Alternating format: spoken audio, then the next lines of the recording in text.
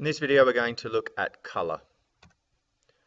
We're going to see how colour fits in with light, what makes different colours, as well as mixing colours through both colour subtraction and colour addition. We've previously talked about light as being part of the electromagnetic spectrum. In particular, it's the point between around 390 to 700 nanometers. What we perceive as white light, so the light that comes from the sun, is a mixture of all these different wavelengths. So there'll be some electromagnetic radiation at around 400 nanometers, some at around 700, some at 500 and 600. So all these mixes together to form what we see as white light. If we were to take just a small portion of that at a particular wavelength, we would perceive that as being a particular color. And we have the color spectrum, which is what you might know as the colors of the rainbow.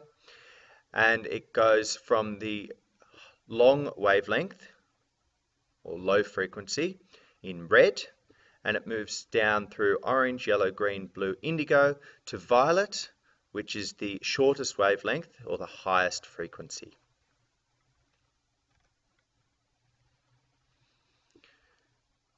These different wavelengths of electromagnetic radiation travel at very slightly different speeds through mediums of different optical density. So when you get something like a glass prism, what you're able to do is harness this fact that they travel slightly differently and split the white light into the spectrum so that you can see the different colors of light, or the rainbow. The first person to do this was Newton. This had been done previously, and people actually knew that shining light or white light on some glass could change the color of the glass, but what they actually thought was that the white light was becoming impure from the impurities in the glass. When light hits an object, it can either be reflected, absorbed, or transmitted. And different wavelengths can be reflected, absorbed, or transmitted to different amounts. So what that means is that some wavelengths might be absorbed while others transmitted. This is where colour starts to come in. So if we have white light reflecting off an object that we perceive as white, what's happening is the wavelengths of all the different colours are reflecting off that object. So we get all the different wavelengths come out the other side, and we perceive that as being white. If we had a surface that absorbed all wavelengths except for example, red, and reflected red only, we would perceive that object as being red, because only the red light would be the one reflected, which is the one that we see. So we would perceive it as being red. And if no light is reflected, so none of the wavelengths are reflected, all are absorbed, we would perceive that object as being black.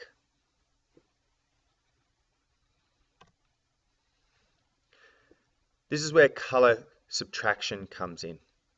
Colored filters and paints and things like that work in a similar way. So what happens is the pigment in these, for example, filters, absorbs some wavelengths while transmitting others. So for example, a cyan filter will absorb red and it will transmit green and blue and be perceived as being cyan. Well, a magenta will absorb green and transmit the red and the blue, and a yellow filter will absorb the blue and transmit the red and green. So we call this color subtraction because we're taking away from the wavelengths of light that are actually there. Color subtraction is how mixing colors of paint works. So the cyan filter that we talked about before that blocks red light, if we mixed the cyan filter with a magenta filter that blocks the green light and put them both over each other, the cyan would block out the red, the magenta would block out the green, and we'd been left with blue. So this is how by taking away or subtracting different wavelengths, we are left with a particular color. The opposite of this is used when we're mixing lights together, and it's called color addition. So when we have two lights and we're of different colors and we add them together, what we end up with is the two different wavelengths of light, or more wavelengths than we started with, and they add together in a different way. So for example, if you have green light and red light and you shine them both on the same area, we will see yellow light, and yellow is a mixture of green and red. Similarly, if you were to mix blue and red light, you'd get magenta, and if you mix all three colors, green, red and blue, you'll end up with white light.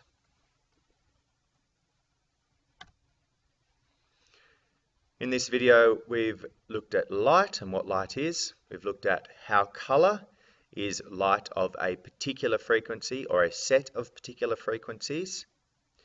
We've talked about color subtraction, so taking some of the frequencies of light away to change the color, and color addition, adding extra frequencies of light, which again changes our perception of the color.